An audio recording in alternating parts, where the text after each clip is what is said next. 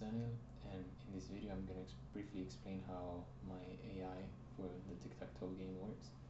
So firstly we declare the initial state, which is just an empty board.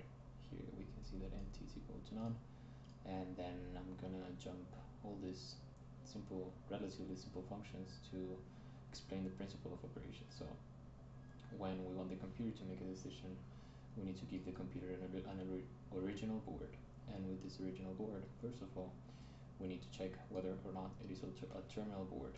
If it was a terminal board, then the game's over. If not, then we proceed to everything that's done here. So the main principle of operation is based on a dictionary within a dictionary, or dictionaries within one dictionary. In the original dictionary, which is this one, we have individual nodes. Each node represents one state or one future play that can be actually played given the original board to this function. Each one of these nodes has a dictionary assigned to it, and this dictionary is storing relevant information about the node itself. It stores information such as the board that it came from or the state that it came from.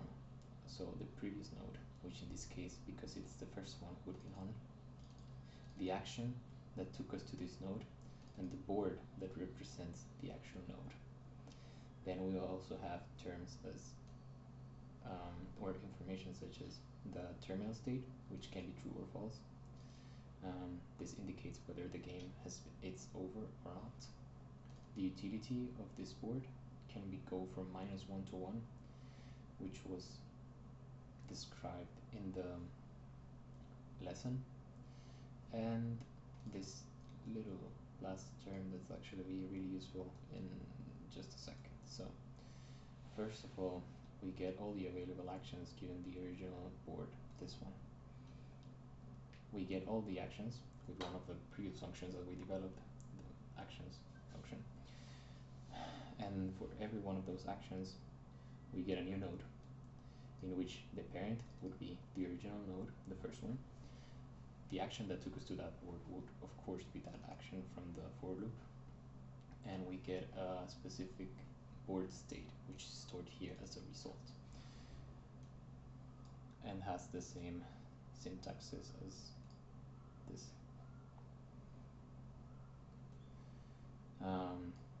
And we also fill up the rest of the information, whether or not it's a terminal state, the utility, and the children, which we don't have any yet.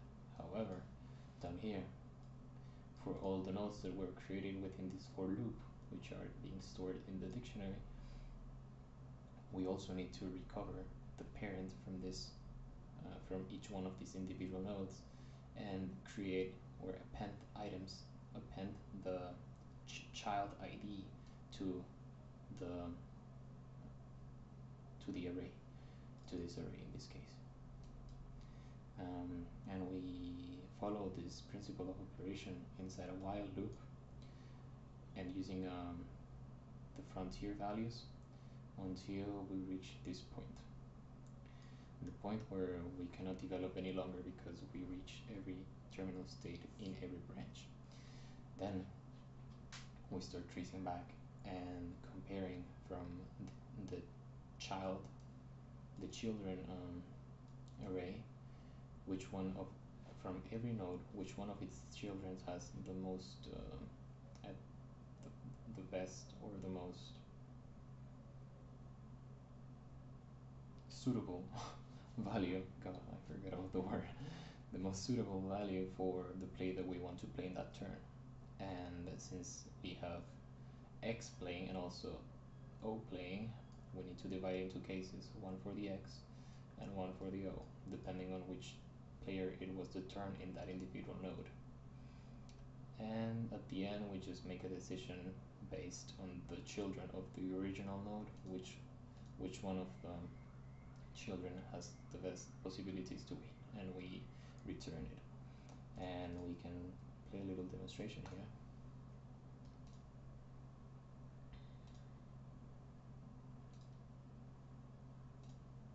So that's the computer winning, for example. Oh, it's also important to mention that the first play played by the computer because we don't want that much time of waiting like just happened. The first play performed by the computer is always going to be one of the corners, just because it's always the most intelligent move to play. You can see it's always playing the corners, and yeah, so you can see it's quite a smart player, I guess. Yeah, whatever. So yeah, that's a little demonstration there.